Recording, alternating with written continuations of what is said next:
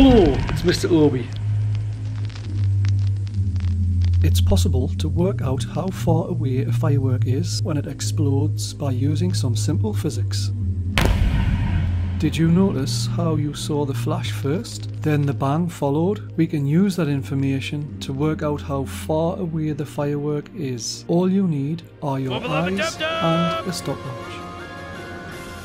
Start the stopwatch or start counting when you see the flash. Light travels at 300 million meters per second, so you see the flash the instant it happens. Sound travels approximately 330 meters per second, so it can take a couple of seconds for the sound to reach you. Flash, start the stopwatch.